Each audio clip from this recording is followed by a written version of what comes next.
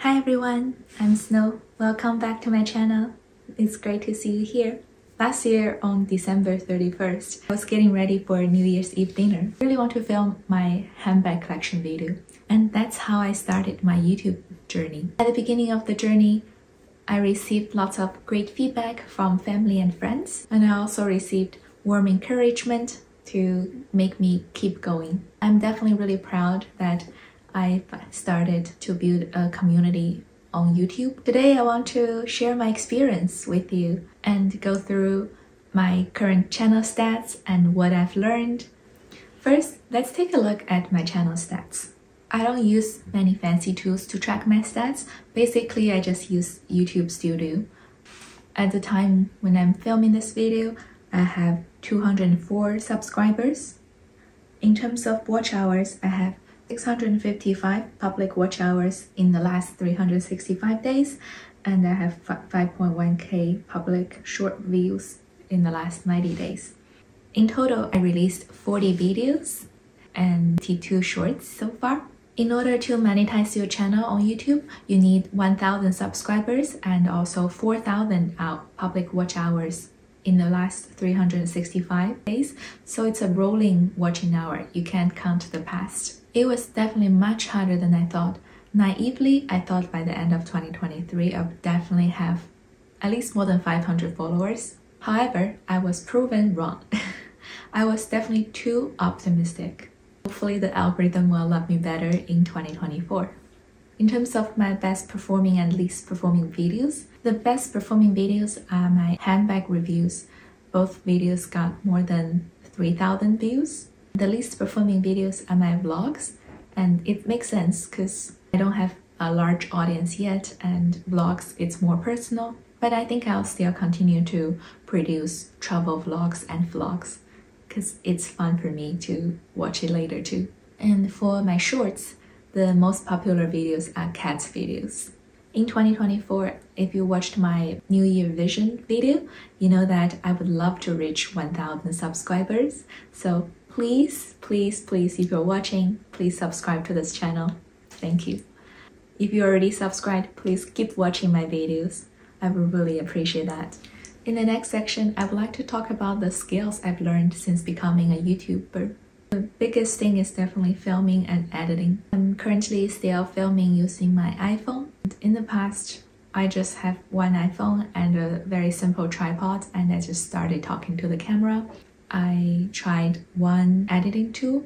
I don't even know how to cut, how to add sound, how to add music. 2023, I definitely learned a lot in terms of how to make the video more fun, how to add stickers, how to make the transition more smooth. And in 2024, I decided to try out a different editing tool.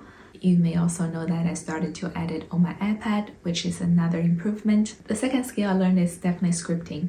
I remember when I filmed my first video, I didn't do any scripting. I just look at my bags and say whatever I want to say. Now, for each video, I pre-plan when will I be releasing this video, and I write down all the key points and my script for the video. I use Trello to manage all my script and my publication schedules. It's pretty much a project for me to manage. The third skill that I learned is how to make YouTube thumbnail. I watched so many videos about how to get more people to watch my video. Thumbnail clearly plays a big role in terms of getting more views and getting more click. Now I spend lots of time editing my image and think about what's the concept for my thumbnail. In the past, I just used simple photo editing tools. Now I use Canva to make YouTube thumbnails, to make the thumbnail more engaging. The fourth skill that I've learned is talking to the camera and speech skill. At first, I definitely froze in front of the camera, even though I had done the scripting and have been looking at it, trying to remember it. But when I look at the camera, I just froze. This definitely took practice, and now I feel a little bit more comfortable talking to the camera. It's still not perfect, and when I look back to my videos on YouTube, I still want to look more confident and talk more naturally. I remember there were times when I need to film a video that I feel my heart's pounding and my hands getting sweaty, but now I feel like it's more natural and I can just talk to a camera, imagine the camera as a friend. Next section, I would like to talk about some of my reflections. The first reflection that I had is about insecurity. At the beginning, when I started to film and edit my videos, I definitely felt a sense of insecurity. I worried about how I looked and how I sounded. In the past, I always considered myself as a confident person. In general, I had never worried about my look before, but videos definitely is a type of media that focus or put lots of emphasis on how you look. And I definitely want to be visually appealing on my videos. So at first I was not confident. I always felt like I need to do extra makeup. I need to look so good for the camera. That's when I realized that I don't need to be the perfect person for my channel. And I also worry that I sound stupid for this channel. That's why I started scripting instead of just saying random things. Now for filming, I'm still trying to wash my hair and do a little bit of makeup, make sure that I look presentable, but I stopped worrying about being perfect. The second reflection that I have is about I should have smaller niche for my channel. In the beginning, I really want to capture the most audience that I can. So I had 4 areas that I was gonna cover, including luxury and handbags, budgeting videos, vlogs, and also talking about career and interviews. Not only that, I also want to do my videos both in English and in Chinese, so I can capture both English spoken and Chinese spoken audience. Quickly I learned that making all those videos are tiring, and also my stats weren't doing great, especially for the Chinese spoken videos. It was also hard to plan videos for all the 4 areas all the time. That's why in the middle of the year, I decided to stop doing Chinese videos, and I'm hoping that my Chinese audience can just understand English or they can just use subtitles. And I also decided to decrease my niche from 4 areas to 3 areas only. So now I'm just focusing on doing luxury handbag, budget, and vlogs. I don't think I have energy to do career and interview coaching anymore on this channel. And that's okay, even 3 areas seems a lot, and I'll continue monitor my stats and see if I should keep doing those areas. Finding a niche is definitely the most important part of being a YouTuber. As a newbie, I'm still exploring and keep learning. And the third reflection that I have, it's a fun one. Cat videos are always gonna go viral. As I mentioned in the earlier section that I published about 52 shorts, and those shorts are more random. I just cover cats videos, I do food videos, sometimes I do styling and unboxing videos, but cat videos always the most watched. I remember at early days, I post a cat video for 20 seconds and I gained 10 subscribers, and the video that I spent hours editing and filming gets 2 views and has no subscriber. I thought about, should I just be a cat YouTuber at this point? That's my third reflection. People love cats. And if you want to gain followers fast, get a cat. And if you are someone who also inspired to become a YouTuber and you're interested in what kind of filming tool that I have, right now I'm still filming on my iPhone 13 Pro Max. In terms of microphones, I use the Hollyland and it's for the iPhone. If you have a camera, you can get the camera version. I think the first 2 videos that I put out, I didn't have a microphone. The feedback that I got is, oh, you need one.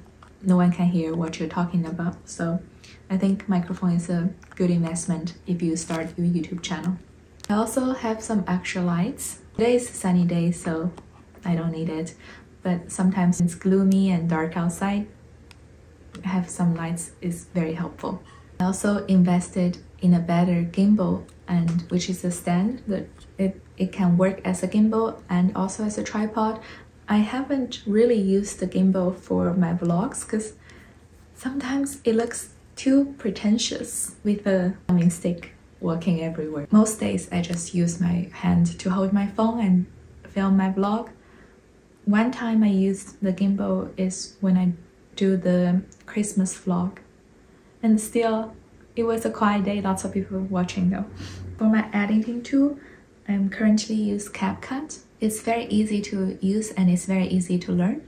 Before October 2023, I've been using one from China and they charge about $100 per year, but CapCut is free and has all the functions that the other one has. So I switched to CapCut. If you see my iPad unboxing video, you know that I started to editing my videos on my iPad instead of using my phone. That was such a big improvement. I can finally see clearly. Last part, let's talk about reality. Should I continue? The answer is yes. First, I still have passion and interest in filming and producing more videos. Second, I still want to share, and there's still so many things I would like to share with broader audience. It makes me happy, and if I can build a community or build a circle here, it would be amazing. I would really love to get to the good side of the algorithm. Please, the algorithm god. I'm praying. Hopefully one video will go viral and I'll get my 1,000 subscriber. Last but not the least, I would really love your feedback. Please tell me, how can I make my videos better? Let me know what are the things you'd like to see. I know it's not easy to start, and I hope that my video showed you a tiny little bit of the reality of being a YouTuber. Let's grow together on YouTube. Thank you for watching today's video. If you like this video, please give it a thumbs up. If you want to share your YouTube experience journey with me, please leave it in the comment section below. Or if you have any feedback, please leave it there as well. Most importantly, please subscribe to this channel so I can continue grow on this platform. Thank you for watching. Have a great day. Bye.